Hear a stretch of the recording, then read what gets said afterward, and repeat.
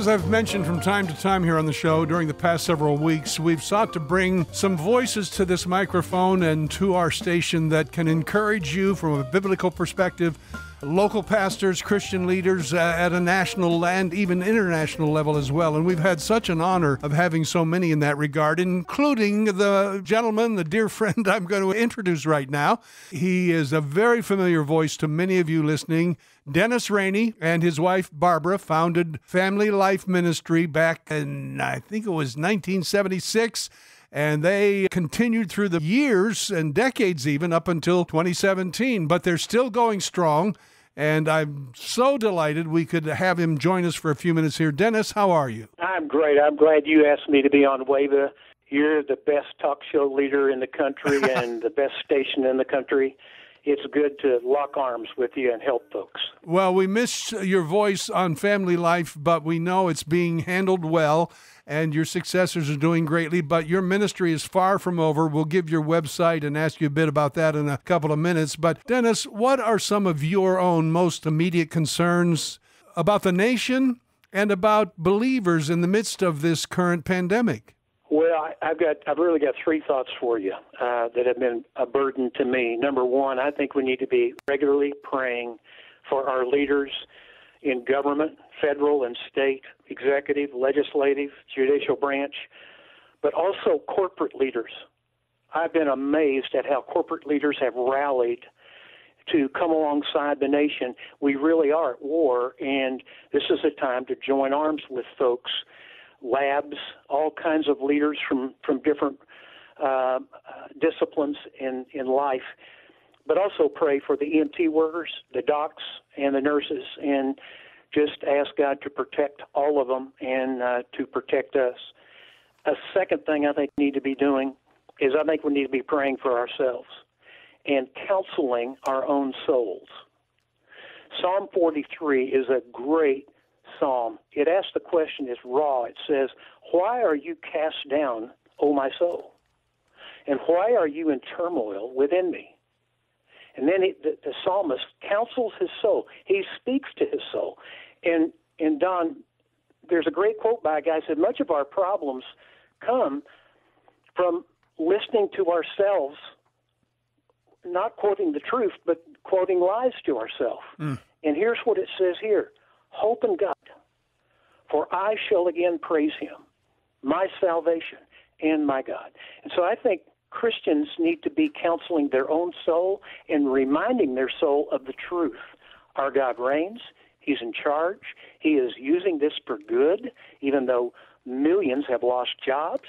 He wants to use all these circumstances for his purposes and his glory. And then the third thing that has just hit me, Don, that I am really passionate about is I think we need to be asking God for wisdom. We're about to turn the corner from being quarantined to come back out in the culture. And it's just not adults that are going to be turned loose. It's kids and young adults and in the marketplace. And I think we as parents need to be in charge, and we need to have wisdom. And wisdom in the Scriptures is godly skill in everyday living. In fact, before we got on the phone here, Don, I think you'll like this. I called the head of our website, and I said, can we move the post that I have for tomorrow morning? Can I move it to now so Don's listeners can be the first to get the post? And the post is about 40 things we taught our kids as they grew up. And I think that's relevant today because here we're coming out of all this slower pace, and we've been protected by our pace and self-quarantine.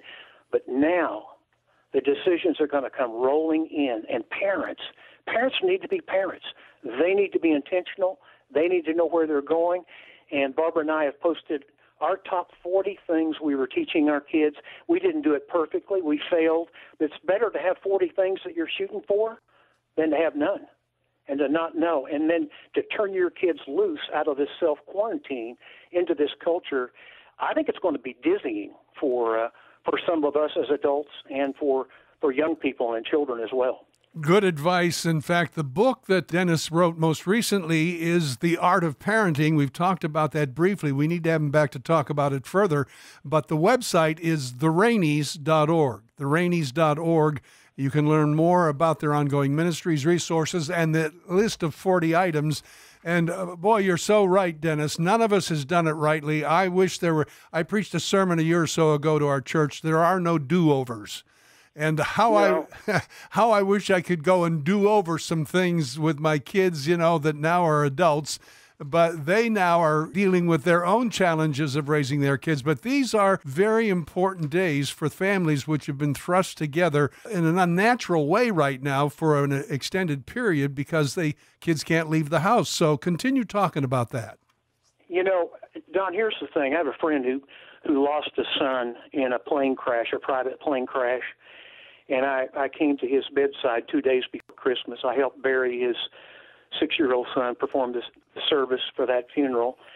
And he made this statement as he came out of the fog of the anesthesia. He said, life wouldn't be so difficult if we didn't expect it to be so easy. Wow. And, Don, I've been reading the Psalms. The Psalms are full of suffering. Jesus suffered. Why do we think suffering is abnormal? We're going to go to the other side, but there's going to be storms. As we get on board the boat, we're going to face storms and waves.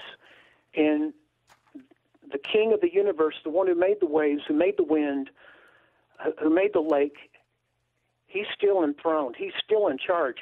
And it's easy to look at the waves like Peter did and start sinking in our faith.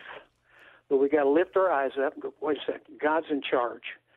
He is King. He is Lord. And this sounds like a trite statement right now, but it's not, Don. I am more convinced than this. I think out of all the bad that has happened, all the tragic loss of jobs, financial hardship, I think Romans 8:28 has never been more true. It says, listen carefully, it says, all things work together for good to those who love God and are called according to his purpose. So if you want to get the most out of the COVID-19 experience with you and your family, you first of all need to check the throne of your life. Who's on it? Is it Jesus or self? Secondly, you need to check your loves. I think it was Tolkien who said, all of life is setting your loves in order. Is your love for Christ foremost? Is he the center of your life, and therefore you can make him the center of your family? And then finally, are you on his mission? That scripture said, all things work together for good to those who love God and to those who are called according to his purpose. And I got to tell you, I have no regrets giving my life to helping build marriages and families and legacies for generations to come, because I think that was ground zero over the past 4 decades as I gave leadership to an organization. I think it's even more so today. The CEO of one of the major leaders in the response to COVID told his executive leadership, who are rushing in to make machines and masks and all these things, he said, all these roads lead back home. People are going back to homes to process suffering, and they're reduced back to the basics. Well, what are the basics? It's God, spouse, and family. How are you going to live now? Are you going to be wise? Are you going to ask God for wisdom? I led a devotion with my team. We have a little team now, Don, but it's still a great team and at the Rainey's.org, and I led them in a study of wisdom. Proverbs 2 says, seek for her, search for her as silver. Why? Because it gives life. It's skill in everyday living. And if there's ever been a time when those of us who are managing households, who are missing work, who are trying to find a way to make the finances go the distance as a single-parent mom, single-parent dad, blended families, you need wisdom. Well, James chapter 1 says, if you lack wisdom, ask in faith, and he will give it abundantly. But don't doubt.